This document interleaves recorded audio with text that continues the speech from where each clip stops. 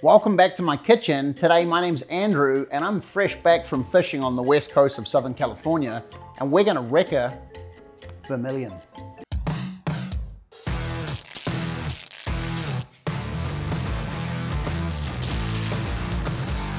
Had a great time fishing with a few buddies and we caught several rockfish and bonito. Oh, well done, sir, well done. Get it. Woo! Shake and bake. Okay, so sea line's down there. Boom! Oh, nice. Smash and grab, dude, look at that.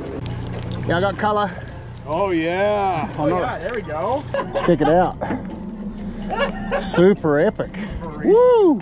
Today we're going to be taking this vermilion, a prize rockfish, and I'm going to be baking it for you and showing you a very simple and yet extremely tasty way to eat this fish. So I have simply gutted the fish and I have scaled the fish. As you can see right here, it's been scaled.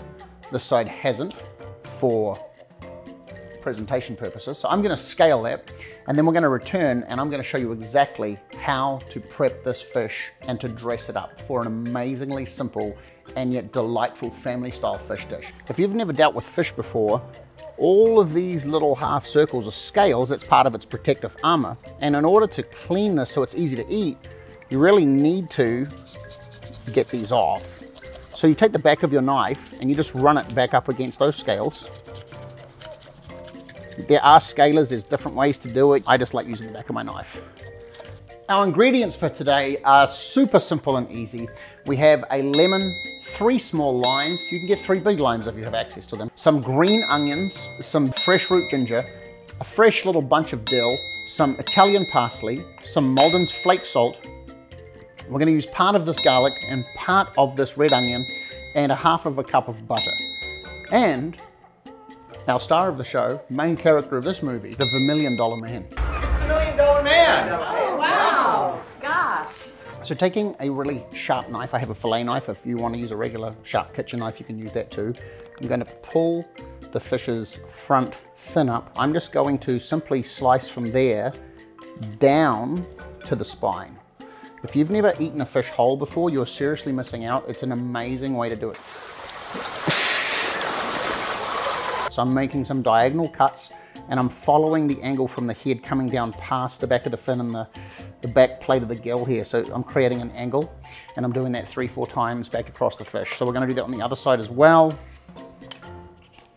Just allows the flavor to just penetrate because we're leaving the skin on, we're not taking the skin off. Taking our red onion to start with, I'm going to slice just a few really average size rings off the end of the onion. I'm taking about half of it.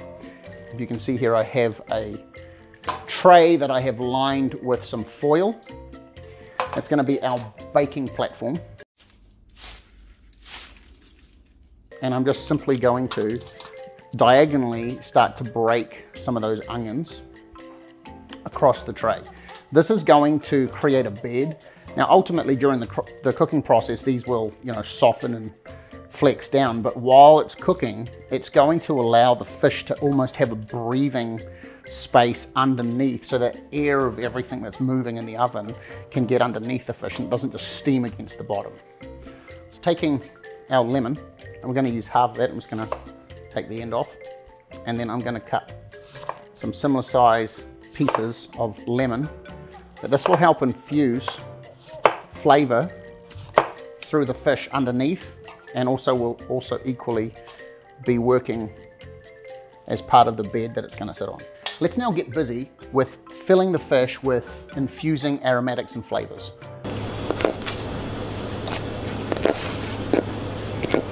So I'm going to take a little bit of this dill. I'm going to leave half of that. Okay, I'm going to put that to the side for a second. I'm going to do the same with this. Just a little bit of Italian parsley, not as much, but just enough to bring some flavor, and that can also go over here.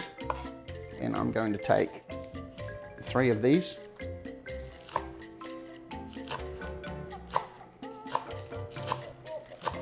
Right, so there are our green herbs and vegetables that are going to be going in.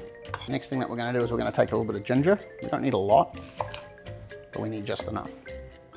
Taking our otherwise garlic mincer, we're gonna see if we can work our ginger. And what I'm gonna do is, because a lot of juice comes out of the ginger, I'm actually gonna juice the first bit over the top of the fish, and then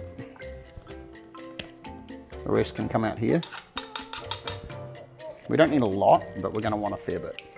Taking our garlic, we're gonna pull out 3 to 4 small cloves. I want to have some nice pungent garlic coming into this flavor. And now we're going to mince our garlic.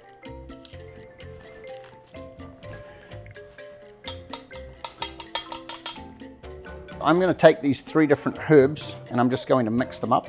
I'm now going to take 1/3 of my garlic and I'm going to rub it into all of these nice slots. And then we're also going to do some similar flavoring by pushing some ginger down in each one of these. We're going to do the same on the other side. While this is happening, I have preheated my oven to 375 degrees Fahrenheit on a bake. You can expect approximately 50 minutes to an hour depending on the size of your fish.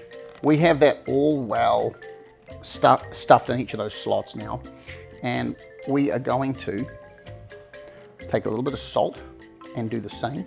We're going to take some butter slices, and it's not a huge cavity on this fish, so I'm going to put those in there. And equally, while I'm doing that, I'm going to take some of this amazing herb and green onion, and I'm just going to fill that into the cavity. We're going to take a stick of butter and we're going to stick it up the front here. And what I'll do is I'll break off a little piece of butter on each of my fingers, and I'm going to stuff that down into each of these little cut slots that we've made. So we're going to take this fish and we are going to simply put it right on that epic bed there. Oh. Taking the rest of that little piece of butter, this is just going to allow it to melt and just to have that epic buttery creamy goodness. I'm going to take some more of this red onion and I'm going to pop it into the cavity. Finally, I'm going to take some of these amazing little limes, and for the inside of the cavity, I'm going to slice them into little quarters and I'm going to pop them in. That is the trifecta of flavor there. For the outside, I'm going to just have a few nice slices of lime, which I'm going to place over the fish creatively, like so. And then we will anoint it for its journey into the afterlife with a good, healthy dose of Malden's flaky sea salt. Some people call this vermilion on the West Coast. Other people may know it as red snapper. Anyways, it's gonna taste great, so let's get it, right?